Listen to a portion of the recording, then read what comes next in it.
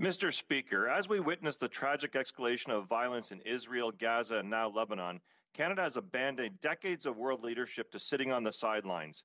Now, with thousands of airstrikes on Lebanese civilians, hundreds killed, including 2 Canadians, and thousands wounded, what will it take for Canada to find the courage to stand up to Netanyahu?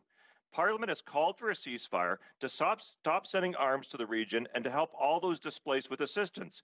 When will the Liberals take action to save lives instead of spewing empty words? The Honourable Parliamentary Secretary to the Minister of Foreign Affairs.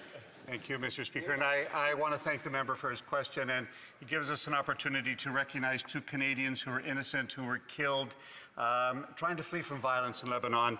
I particularly name Hussein and Dad Tabaja.